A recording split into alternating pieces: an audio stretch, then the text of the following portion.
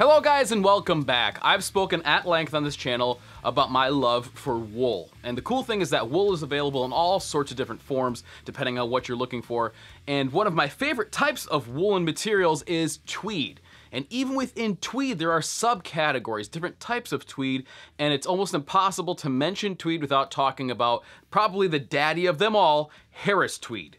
Harris Tweed is an amazing fabric with an even cooler story, and it all begins with the people who live in the Western Isles of Scotland. During the long cold evenings, the people who lived in the outer Hebrides region of Scotland used to weave fabric. And this fabric was so great, but mostly it was meant for their own uses. I mean, it gets cold out there. It was great protective wear. It was really like an OG workwear, performance fabric. This stuff was awesome before Gore-Tex was even a thought. And it was also used for barter, so you could pay your rent in bolts of fabric or buy some food, whatever it was. It was a source of trade. There are several contributors to the rise in popularity of Harris Tweed, and one of the earliest was in 1840. The Countess of Dunmore was so fond of this fabric, and she was one of the people who really brought it to the attention of the general public. So why was Harris Tweed so popular? You gotta remember the time period, right? The 1800s, people living in cottages on an isle. It was cold. They needed stuff to keep them warm, something that they could work in, that they could do all kinds of things in this colder climate before, central heating and air was available. So it was a very warm fabric, a very durable fabric, and a very beautiful fabric, combining several different colors, many different colors sometimes, to create these beautiful hues. And even today, if you look at a bolt of Harris Tweed fabric, you can tell there's so many different colors in there. The complexity is just gorgeous. There's nothing that really compares to Harris Tweed. So of course, that's when the imitators began.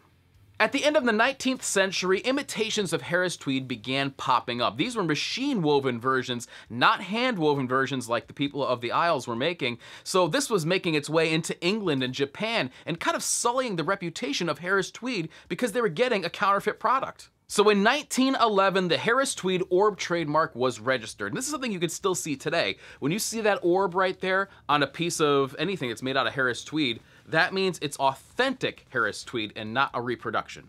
And in 1933, an act of parliament was passed to protect Harris Tweed and the authenticity of that fabric.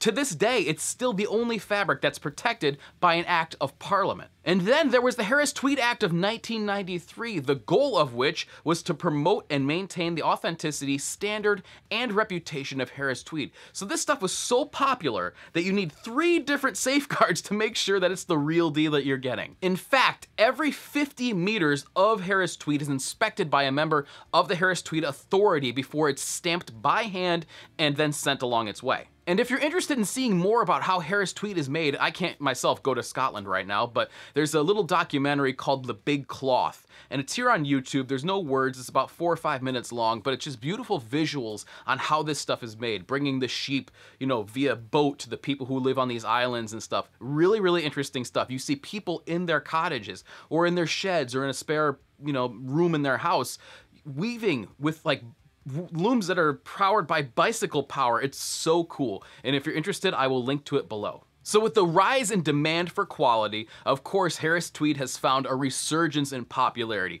I myself have several pieces from Harris Tweed, and as soon as I see that orb, I'm like, maybe I should think more about buying this. I have a hat, which I just showed you, a couple of coats, a jacket, a vest, some interesting pieces, and they all have that same nice, dense Harris Tweed feel. But the cool thing is that you don't have to buy a ready-made product like I have here. You can actually buy the fabric if you want from an authorized Harris Tweed dealer, or even cooler, if you want it, if you have like a specific pattern or color, variation in mind, you can work with a specific weaver. And as a matter of fact, the most popular is Donald McKay, who works out of a shed on his property. He can't be reached by email. You can't email the guy, but he will pick up the phone and you can talk to him and you can have him make you, I think there's a 25-yard minimum of custom fabric. So whatever color or pattern you want, he can make for you, which you can then send off to a bespoke maker and have made into something for you. We'll talk about bespoke. When you're actually designing your own fabrics, that is another level of custom. So while this once may have been considered an old man fabric, I think it looks dynamite in today's wardrobe, and you still get the benefit of a hand-woven fabric, something that's protected by an act of parliament and all that stuff and has that cool history to it. I mean, it's like a modern day marvel. It's sort of, a throwback to the old days, but with all the quality that they expected back then, and you can wear it today in a great garment that you can buy off the rack. So it's incredible stuff. I love it, but I'd like to know what you think. If you have any Harris Tweed items or your experience with Harris Tweed, since it's been around for so long, I'm sure there's a ton of great stories out there, and I really encourage you to share them in the comments. I love reading about that stuff and talking with you guys down there. So thank you so much for watching. I really do appreciate it, and I'll catch you next time.